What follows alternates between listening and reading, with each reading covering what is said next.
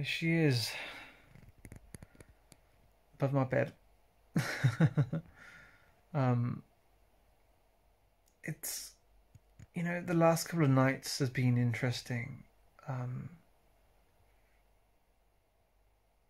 Waking up and remembering that I've had dreams of the light machine, of, you know, RX1 roXiva, Roxy.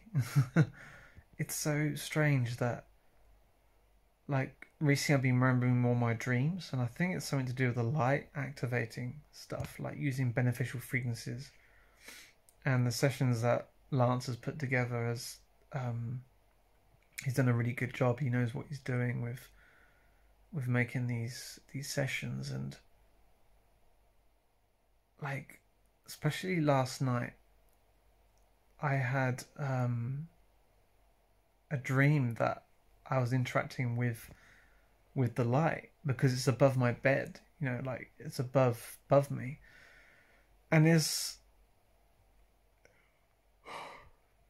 like there's a consciousness within the RX1, although it doesn't have a consciousness. It's, I think, because you give so much energy to it, you're giving energy to this device all the time because you're interacting with it. It's your own personal trainer, your own personal therapist, and it's a great healing tool, you know, to suck away any problems, etc. And yeah, I don't know. I just wanted to share that. Really, I haven't had a session. Just remembering last night, I had a dream interacting with the light, and then I was going into the light, even though it wasn't on physically. There was like an energetic counterpart to the light machine in the dream state, because everything in the dream state, there's a copy of everything, of this whole physical reality. And so I was interacting with the light even though it wasn't on. So like the power of the RX1 is still working even though it's not even on, which I find very interesting.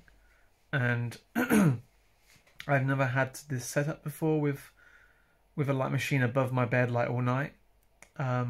It's not on, it's not turned on, it's just off. But I think the presence of it, something there, is like it's giving your attention to something. And so it's making my awareness of my dreams much more vivid, which is interesting. Yeah, I just wanted to share that. So I'm gonna, yeah, just reflect, and I'm gonna sleep soon. So I just wanted to, I was just remembering some of my dreams last night, very, very vivid. And I think it's to do with the light. And where there is light, it sheds all the light on the darkest of places, and even the dreams. So there we go. Anyway, speak soon. Take care. Bye.